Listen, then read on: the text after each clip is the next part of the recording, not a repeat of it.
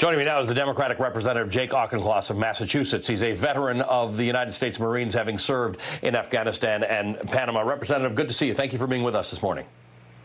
Good morning. Thanks for having me on.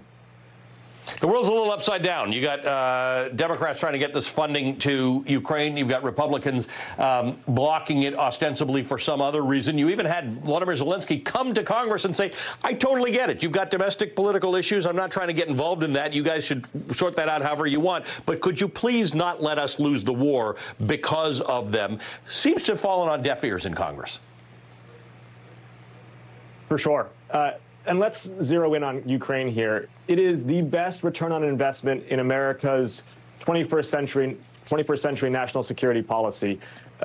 For less than Americans spend on soft drinks every year, the United States has made NATO stronger. It has made Russia weaker. It has sent a message, not just to the Kremlin, but to Beijing and Tehran, that the United States is going to defend the rules-based order and staying with freedom and democracy. And we have done so with no American lives lost and keeping Ukraine in this fight for another year when the experts said they wouldn't last for more than a couple of weeks.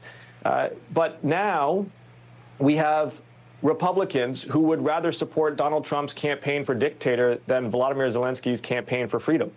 And that has become the bottleneck in Congress. And that's why, Ali, back in September, when Speaker McCarthy offered a continuing resolution, I voted for it, but said it was going to be the last time that I bailed out Republicans from their dysfunction unless they had a clear, credible, and concrete plan for Ukraine. And I've stood by my word. The next two continuing resolutions I have voted against because Democrats should not be bailing Republicans out of their dysfunction unless Americans get a win in return. Ukraine is a win. This tax deal is a win. Border security is a win. But Republicans aren't moving on any of it.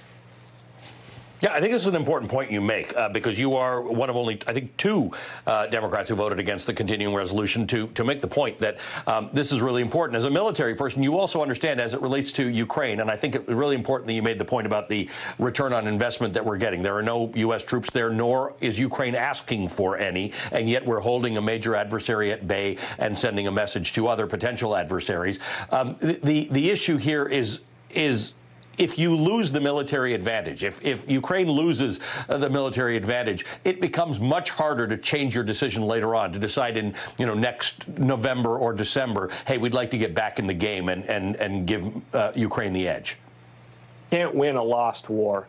We need to support Ukraine now as they still have a lion's heart to fight, as they still have a strong leader, and they are asking for the materiel and the munitions that they need to gain secure access to the Black Sea, to be able to create their own military-industrial complex so that they can sustain their fight, and for security guarantees that will allow them to fully join the West and ultimately the European Union, which is their aspiration as a people.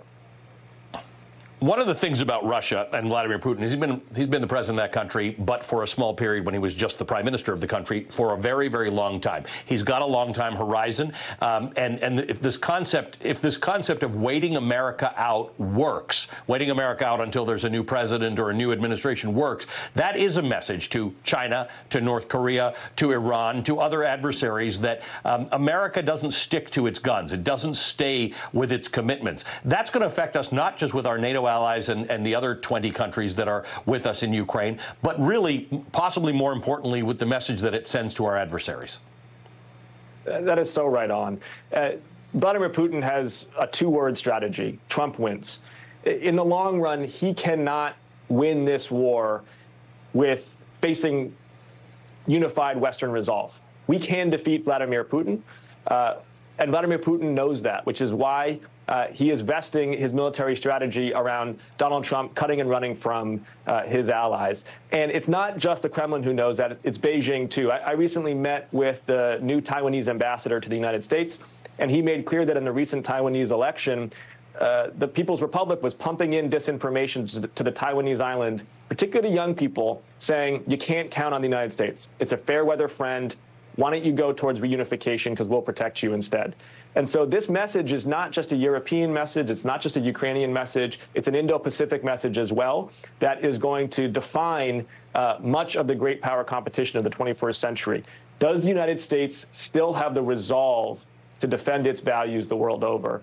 And Donald Trump does not. Joe Biden does. And that is part of what's at stake in this election. It would be interesting if there was a decision to not have that resolve, but what we're seeing is just dysfunction leading to an accidental lack of resolve, and that would be a disaster if we by accident fell into a weak position in the world. Congressman, good to see you. Thank you for joining us. You too. The Democratic Representative Jake Auchincloss of Massachusetts. All right, up next, we got the